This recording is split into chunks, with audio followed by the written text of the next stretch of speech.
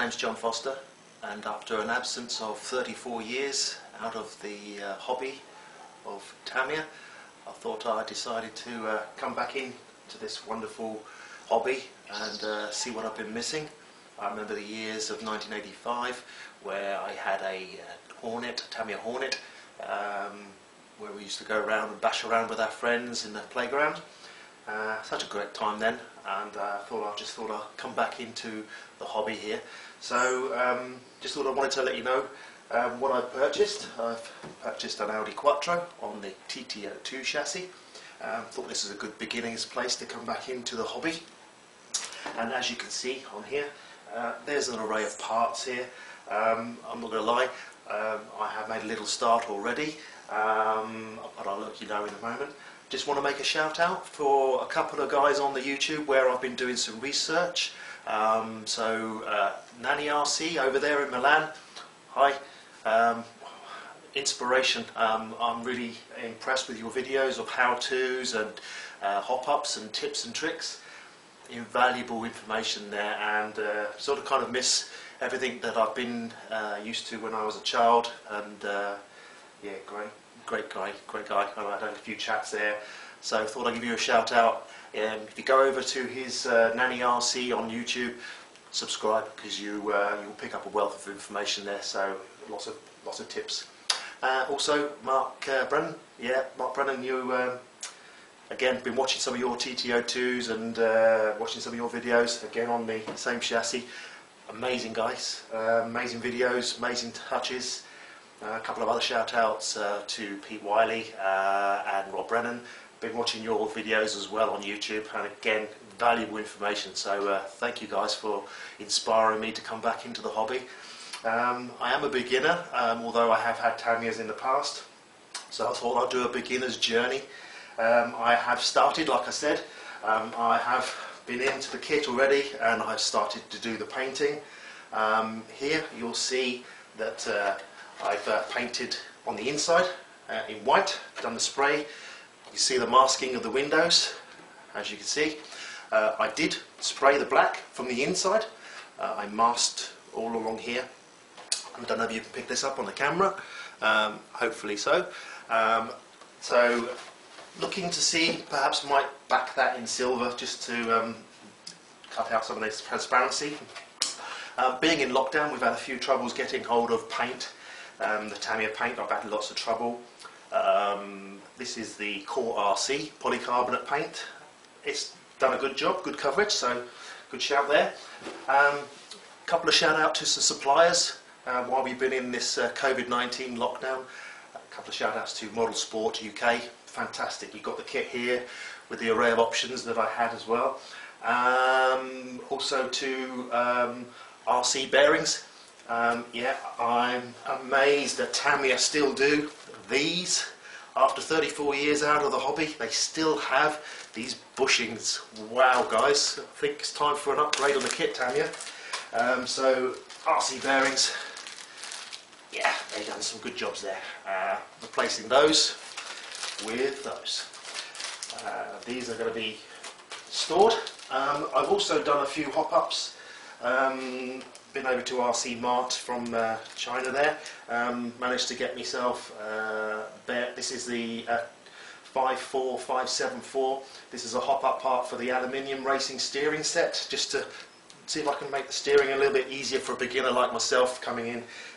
So I know sometimes the plastic parts can be a bit wobbly. And also I managed to get myself the TT02 CVA Super Mini shock unit set. I know they have friction dampers in the kit. No, they're not very good neither. So thought I'll pat myself again.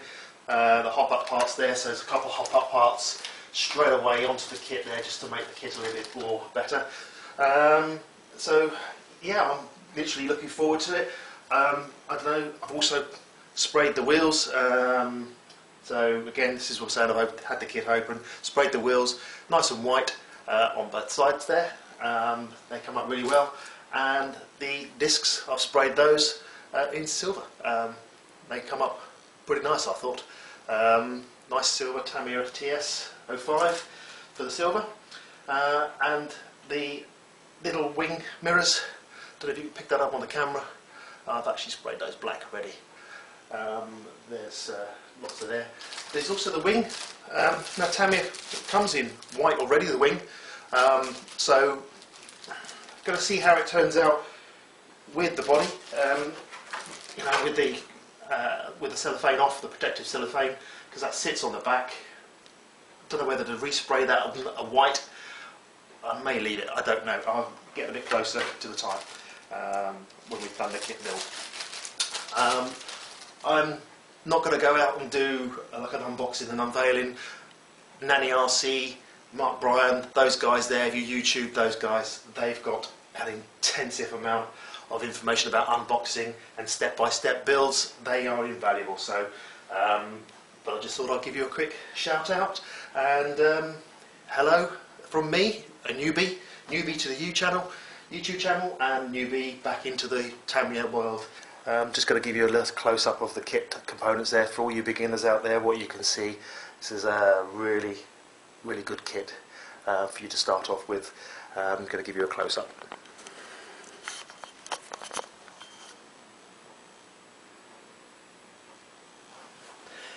Again, on this side, as you can see, the tyres inside here, you get the screw parts A, B, C, torque tune motor, various components for the differentials here.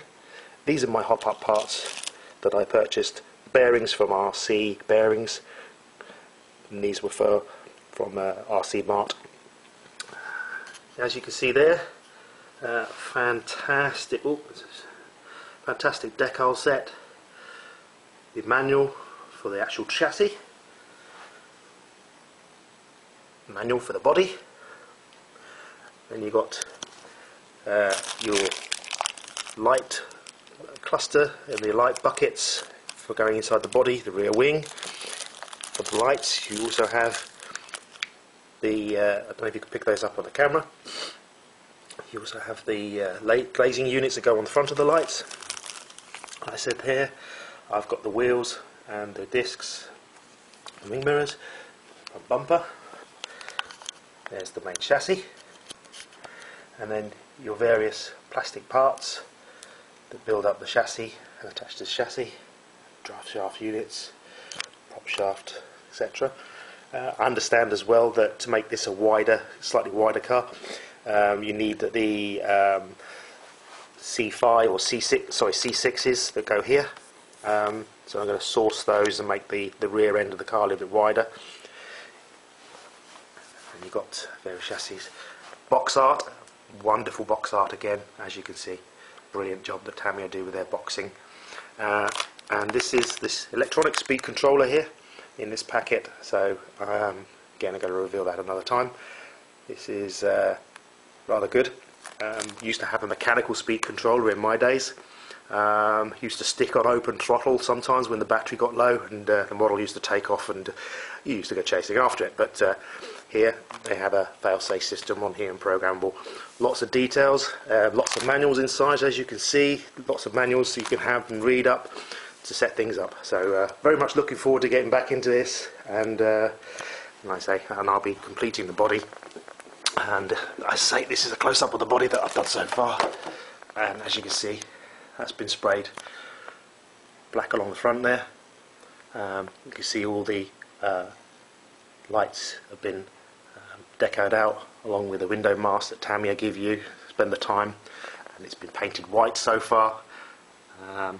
Amazing what they do, and this is really good. Happy with the paint. Take your time. It's taken me, I would say, so far a good 8 hours just doing the body, the wheels and the brake discs. It's taken me a good 8 hours so far on there. Just taking my time and enjoying it. Masking off this front section, masking off from inside to do all this. So you paint the black first, then take all the masking off, leaving the window masks, and then you paint the white. But pop yourself across to those guys that have already done how-to videos. They will show you how to do that in depth. They've I don't need to go and overshadow what they've already done. I've learnt a lot from those guys, and they can go from there. I'll see you next time.